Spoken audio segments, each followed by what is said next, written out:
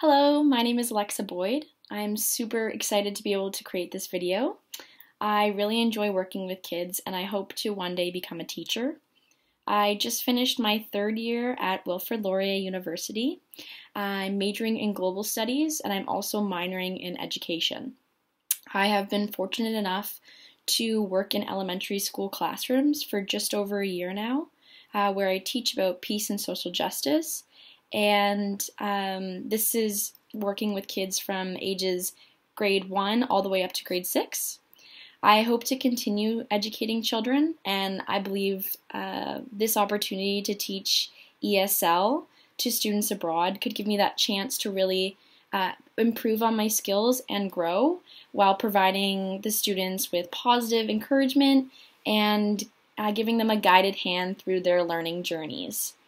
I will be reading a story called What Does It Mean to Be Present? What does it mean to be present? Does it mean showing up to class? No. Does it mean sharing something at show and tell? No. Does it mean wrapping yourself up? No.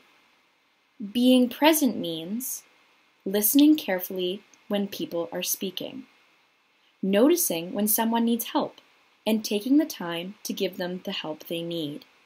Focusing on what's happening now instead of what's happening next. Appreciating what you have, even if what someone else has seems better.